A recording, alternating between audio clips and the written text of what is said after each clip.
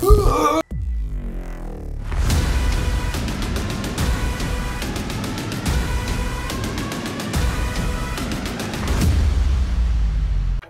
up, everybody? It's Aaron here. Seriously, Gear? Why'd you freaking interrupt me? I'm gonna shut my watch off. Stupid watch. There. Killed it. Killed the watch. Interrupting my video. What's up, everybody? It's Aaron here.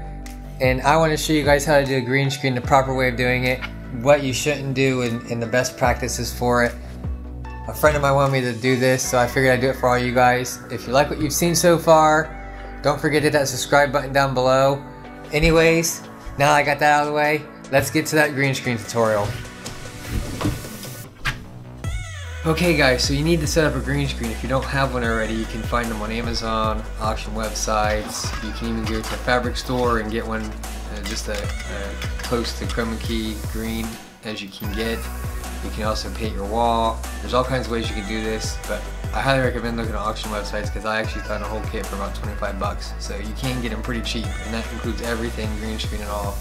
Also, you want to make sure you light the green screen separately from yourself. You want to put one light on each side of it and try to light it evenly. Then set up your set about 5 feet or more away from the green screen so you don't cast a shadow or spill. Okay guys, this is actually really easy.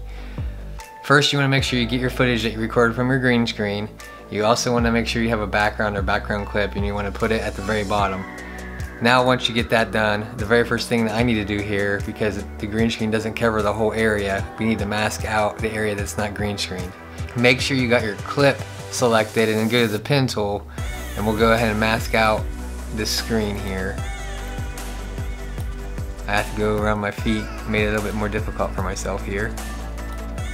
Normally you want to try to have everything you want to green screen out in your green screen. In my case, I wasn't paying attention. So it makes it a little bit more difficult, but that's alright, we got this. So let's go ahead and finish this here. It doesn't have to be perfect. Need to bring this up a little bit here. And do that. Now the next thing you need to do is you want to go over here to effects and presets, and we'll type in key. And you'll get several options under images and utilities. You want to go to the last one, which has got the key light, cleaner, and the spill suppressor, and you want to drag that to your clip.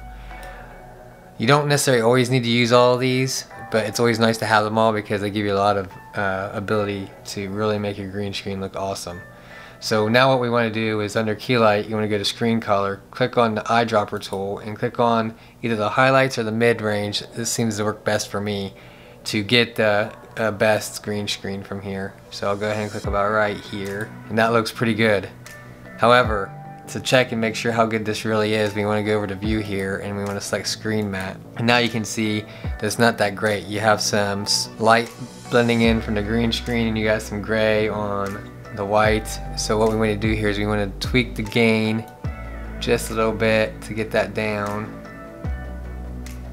It looks good, and then we want to offset the white here the same. That looks good, but it's not good enough yet. So the next thing we need to do is go over here to screen matte, and we'll lower the clip white until we try to get most of that gray out, and that looks better. And we want to offset that by doing a clip black here. And that looks pretty good. So now that we have that, we want to go to view again, and we want to click on final result. And I'll go through this a little bit and see what we have here. It actually looks pretty good. Now I ain't doing anything with it right now, but the key cleaner actually cleans up the edges around the key. As you can see, there's like a lot of pixelation here. Now watch what key cleaner does. It smooths it out, it makes it nice, and you can tweak it, and you can get rid of chatter if you have that, which is where it bounces around, and you can adjust the alpha contrast and all kinds of things. And the spill suppressor, I'm not really going to do it here. But what it does, see there's a little bit of green here and a little bit of green here. It helps you get rid of the extra spill. Anyways, let's go ahead and render this and see what it looks like.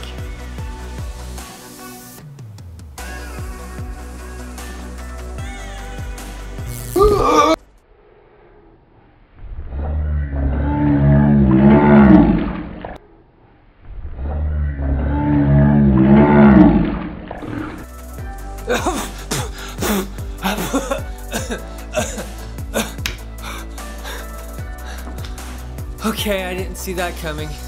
Who knew that editing tutorials was real and serious? Oh.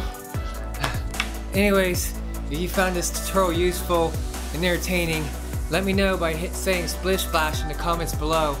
And also, if you haven't already and you like what you see, hit that subscribe button also and hit the bell to be notified of future videos. Anyways, I'll see you in the next one. Okay, I'm done.